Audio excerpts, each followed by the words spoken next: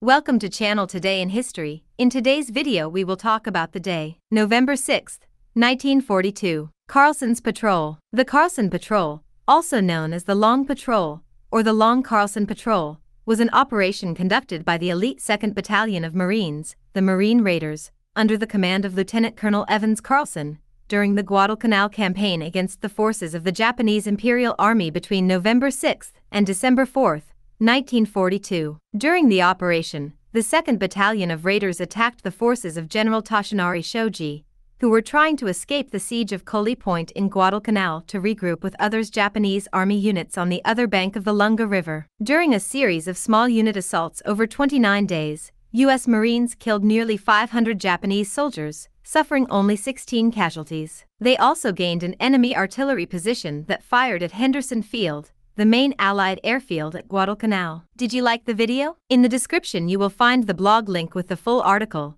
Give an incentive by subscribing to the channel, liking, commenting, and sharing with your friends. Hugs. Until the next.